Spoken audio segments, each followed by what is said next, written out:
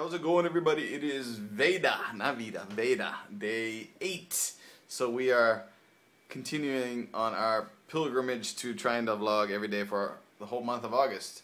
Don't tell anybody I missed the first couple of days, though. Yeah.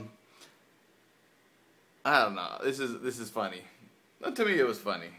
Yesterday, the wifey was like, "Come over here, get over here." I'm like, "What the hell's going on?" So I ran out in the kitchen, living room area, and then she said, "Look outside. They're harvesting the stuff out back." So come to find out that actually it's a big farm of MAIZE. I think that's how you pronounce it.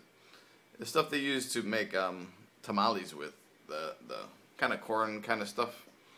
And we were wondering when they'd actually get to the point where they harvested it, and we found out yesterday. Also,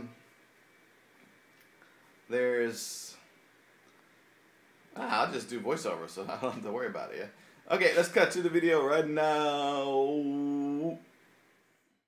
So finally, we were wondering. I mean, if you look out at the farm there, it kind of, to me, I'm not a farmer, but it looked like it was done to me. And finally, yesterday, I guess you call it a harvester or something like that, but it did a couple rows, and not the whole farm, but just a couple rows. But the cool and interesting, and I don't know if good thing is, look at all this freaking dust from the tops of the mace plant just sprinkling all over my freaking yard. And hopefully there won't be any weeds or any other stuff growing in my lawn that I'm trying to actually get to grow.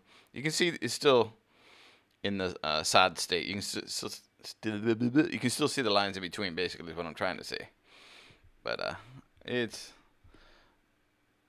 And then there's my son right there. Hey, what's up, Ian? So I ran in and got the tripod, and I was like, wait, I got a tripod. So I threw the camera on the old tripod, and I wanted to see what it kind of looked like. And this is what it looks like beyond the fence. But there's definitely snakes. My neighbor a couple houses down said he had a snake in his backyard. Probably corn snakes or maybe some rattlesnakes. You never know. But anyways, I thought it was kind of funny. So we'll talk to you guys tomorrow.